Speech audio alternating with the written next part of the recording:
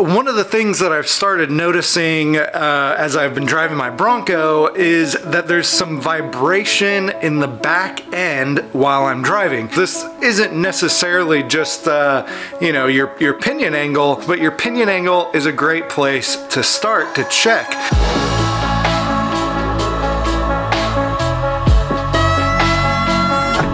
Oh my God.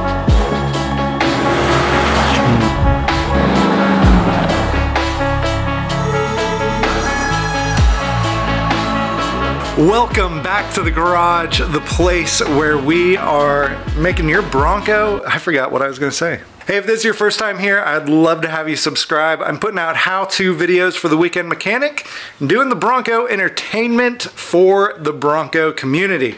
Now today what we're talking about is pinion angles. Now you might ask, what is a pinion angle? Well, the pinion angle is the difference between the drive shaft angle and the angle of the pinion on the differential. One of the things that I've started noticing as I've been driving my Bronco is that there's some vibration in the back end while I'm driving. Now this could be a ton of things, but your pinion angle is a great place to start to check, because what happens is you put that lift on your Bronco and it drops the back tires down, it drops the differential down, which makes that drive shaft at a steeper angle. So that's what I'm going to check today. Now here's what I want you guys to do. I know a lot of you are sitting in quarantine. Get out there and check your pinion angles just the same and post it in the comments below. I'm actually just really curious what other people's Broncos pinion angle is. So post your lift, go ahead and post your tire size as well, and then your pinion angle. And I just want to see, and if you've like done a upgraded drive shaft or something like that, put that in there. But I just want to see, like, how do we compare? What are the differences and all that good stuff? All right, let's check it out. Finding the drive shaft angle is easy. If you picture there's an imaginary line at 0 degrees going across the top of the drive shaft, then the angle is what the drive shaft is going down at. You're just going to put a protractor on the drive shaft, and this is the angle. And in this case, it's about 22 degrees. Next, we're going to find the differential angle. We're going to use the face of the yoke. So first, we're going to remove the drive line to get access to the yoke without anything in the way. Then, we're going to measure this angle. Simply put the protractor on the face of the yoke. Now I grabbed something flat to hold on the face of the yoke to hold my protractor up against. Now since we're measuring vertically, this isn't from 0 degrees, this is actually from 90 degrees. And so here we get about 78 degrees. Now if we subtract 78 from 90, we get 12 degrees. And so this means that our differential is at a 12 degree difference. So from our drive shaft, we have 22 degrees. And then from our differential, we have 12 degrees. And that is a difference of 10 degrees, which means our pinion angle is right about 10 degrees. So now that I know I've got about 10 degrees of pinion angle, I'm gonna throw in these shims from Tom's Bronco Parts. Now, there's a lot of debate on what is the right amount of pinion angle, like what you should have. I've heard 2 degrees, I've heard 3 degrees, I've heard 4 degrees. The most common one that I've heard is about 2 degrees. So this is a 6 degree shim. I'll put a link in the description below where you can pick one up. And it's, you know, I'm at 10 degrees, so hopefully it'll get me to about 4 degrees of pinion angle, which is just, it's better than 10. And like I said, I've got this vibration in the back end, and I'm thinking that this is gonna take care of a lot of it. I'm hoping that it's gonna take care of it. Now, it is important to say, if you guys are stock, if you're just, you know, if you've never added a lift or anything like that, you probably don't need these. You probably have a pretty good pinion angle already. This is more for guys who have done a lift.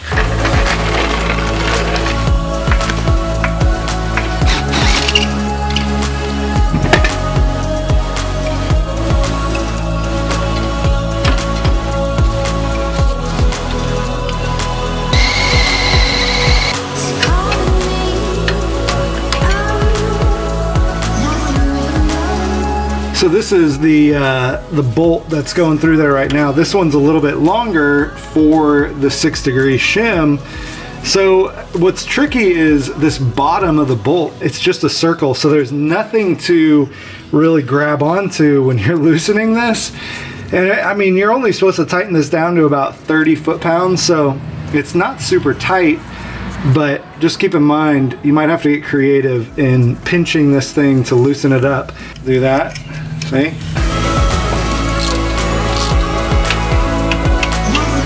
All right, so keep in mind when we are putting this in that we want the thick side to be going towards the front, because we want to lift up the front of our differential so it's pointing more at the transfer case. So you see that? Looks pretty good, right? Wrong. This is going to point my pinion angle worse than what it is. So this is 6 degrees backwards. So that's the back of the vehicle. That is the front of the vehicle. And I just put that in backwards. I don't know what I was thinking.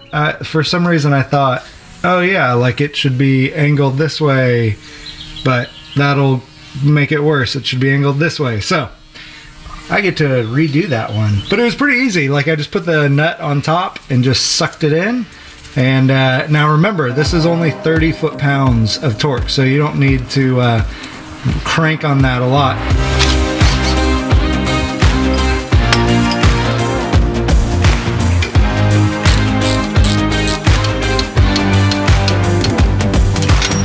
I put my clamps too close to the hole, so I guess I'll loosen the clamps.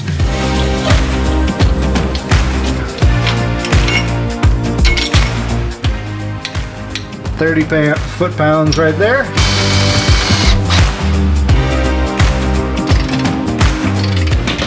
All right. Now with our 6-degree shims in place.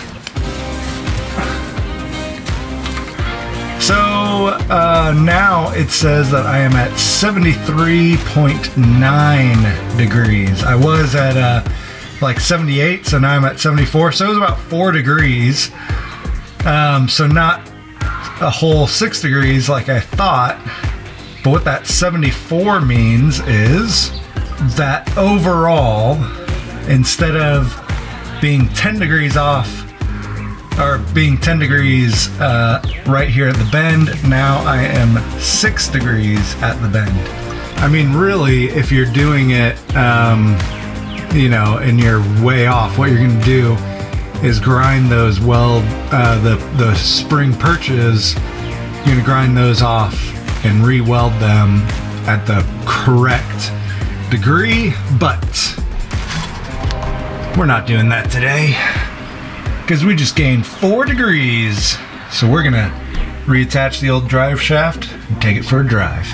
So that's it. Thank you guys so much for watching. I actually thought that I put it on backwards again, like that I'd put it on, yeah, anyway, that's it. I did it right. But yeah, leave it in the comments, like what is your measurements? I wanna see your guys' measurements. Hopefully this video is helpful for you. Thank you so much for watching, and I'll see you next time.